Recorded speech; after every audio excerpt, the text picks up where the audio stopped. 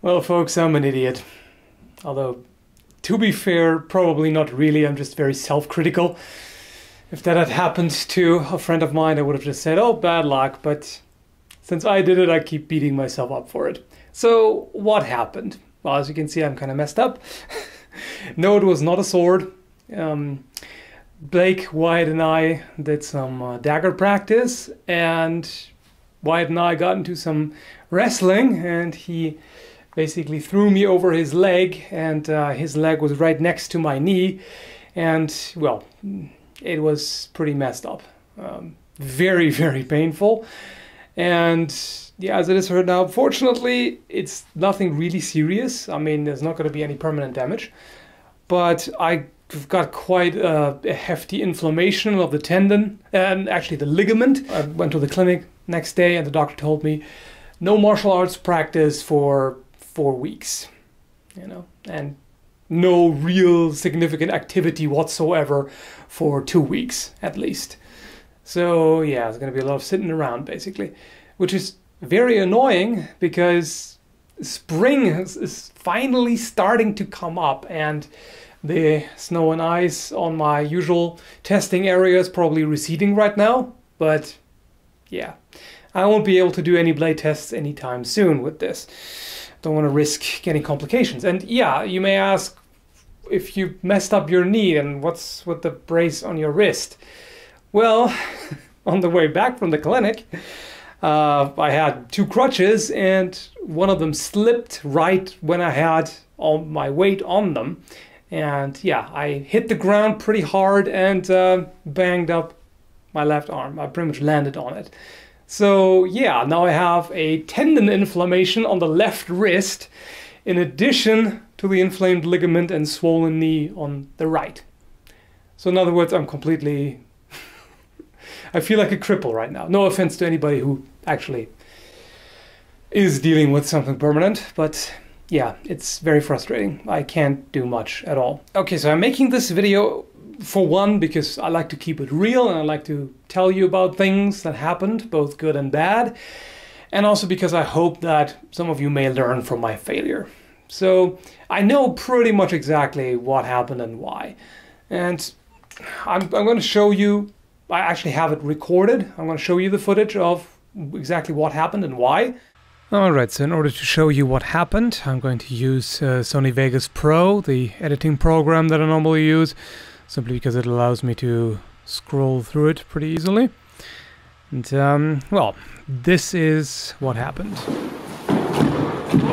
Oh! Yeah, it makes me kind of sick to watch this because it helps me remember the pain, and oh man, that was bad. I was in a lot of pain right there. I was checking if I could still use my leg normally, and yes, I could still flex it. So I could at least establish that nothing was broken. But the pain was just paralyzing. I just couldn't get up, and it was really miserable. Afterwards, I still tried to give them some tips on dagger fighting, a few techniques, and well, I was putting weight on the leg at one point, and it just buckled. Let's see here. Step to the side, and the knee just gave out. It just hurt too much, and the muscles didn't want to work properly.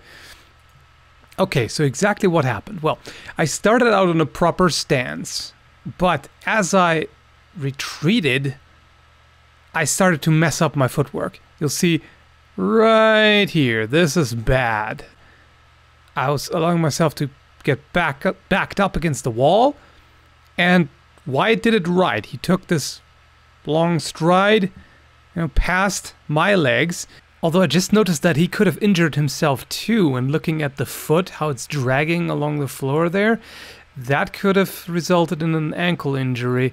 So yeah, not quite right, but it just goes to show that we really need to practice footwork more. And there I was trying to get my leg further behind, but he basically trapped my foot right there. So my foot was planted on the ground. I was trying to get away, and all my weight was on the right foot. So it couldn't go anywhere, and it couldn't rotate very well. As you see, it did, but only after my knee was already twisted over his leg. So my knee was blocked here at the side by his leg, and then he basically threw me over the leg. You can see right there, he pulled on my arm, and that's where he threw me down. So there was a lot of pressure on my knee, lateral movement, and that just completely messed it up. So that's where my ligament was injured. And it's really frustrating to see that, because I could have avoided that. You know, the moment I noticed that he was going to step ahead, now, at this point, I should have, instead of retreating with that leg, I should have kept that there and moved my left leg over here. And that would have allowed me to basically get to his flank. You know, if I had moved my left leg to the back of his left leg, then I would have, you know, been able to kind of go around him as he was doing that. But I was too focused on what happened with the daggers, so I didn't pay enough attention to what was happening with the feet. That's what got me, and well, I paid dearly for it. All right, so that's what happened. Very unpleasant experience, obviously. And also kind of funny, because I never injured myself seriously before. This is actually the first time that I have to use crutches at all. I say crutches even though I only have one right now. I would like to use the other one, but I can't because my wrist is also messed up. Okay, so yeah, I've never had anything before. I've never broken a bone or never torn a ligament or tendon or anything. I've had, you know, minor inflammations and stuff, but never anything like this. And, well, I will try to learn from this. Primarily, yeah, footwork. I have to practice that a lot more. The issue is that footwork, at least to me, is pretty much the most boring thing you can practice. And it's always very tempting to just jump right into this freeform sparring because, well, that's the most fun. And it's really not a great idea. You should really practice the footwork more. The thing is, in theory, I know the footwork.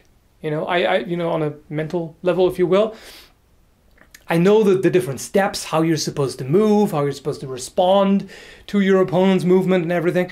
But in the heat of the moment, in practice, I sometimes still revert to really sloppy, weird, you know, bad foot placement because I haven't practiced it enough for it to become full muscle memory.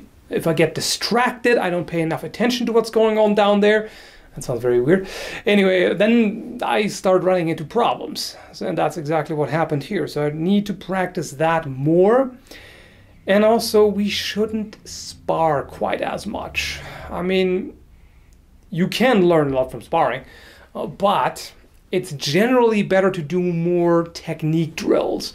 You know, to practice techniques until you've, you know, mastered the basics and you know, become somewhat advanced at it, and then it's better to then go over to sparring. But yeah, it's, again, as said, all three of us enjoy sparring quite a bit because it's a lot of fun, and we do get better with it, but there needs to be more technique practice as well. So I can only recommend that you don't fall for that trap.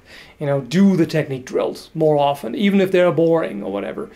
It's really important. The other thing is warm up and stretching.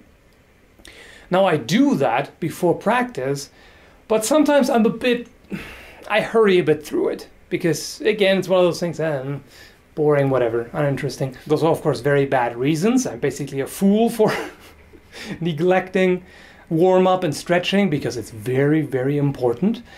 I don't think it would have saved me this time because there was a lot of pressure on my knee from the side. But maybe it wouldn't have been quite as bad if I had warmed up and stretched more than I did. And finally, wrestling is dangerous. It's very easy to underestimate that. But, you know, free form sparring with wrestling, it's a huge risk because there are all kinds of ways in which you can twist your joints. The human body is quite fragile, unfortunately. And, you know, one wrong move, one wrong twist, wrong turn at the wrong time, and you've blown out your knee or your back, or you've twisted a joint, or you've broken something, or whatever. All kinds of things can happen. In a fight, of course, that's exactly what your opponent wants. He wants to break your bones and wants to, you know, tear your ligaments and tendons and you know, damage your muscles and everything. But in this, you know, in this setting, friendly partner practice, we don't want that, of course. And there's really nothing you can do. There's no protective gear that really helps you. Yes, you can get, you know, knee braces, you know, knee and elbow pads for wrestling, but they don't really protect much from, you know, joints being twisted. At least I haven't found anything that does. And if there is something, it probably limits your mobility so much that it's probably not that great to use anyway. So there's really not much you can do. Even if you were in full plate armor, wrestling will still fuck up your joints, to put it bluntly. So that is a problem. In other words, you know, be very careful if you use wrestling in your sparring. I knew that, I knew the risk, but it's always this stupid human thing, you know? Even if on a cognitive level you realize that there are certain risks and everything, but then you just go, it's gonna be fine, you know? You just... We humans are pretty bad at prevention. We're better at fixing things once they've happened. This is not supposed to justify anything I did or did not do. I was really mainly being just lazy and stupid. That's what happened, and inattentive. Although, funnily enough, if things have been reversed, if this had happened to Wyatt instead of me, I wouldn't blame him. I wouldn't say he was stupid. I would just say, oh, bad luck, I feel sorry for you. I should really apply the same standards to myself, but instead I just look at it and just go, oh, you idiot, what were you doing? I've had it coming, you know, that kind of thing. But okay, whatever. So that's what happened. Now you know.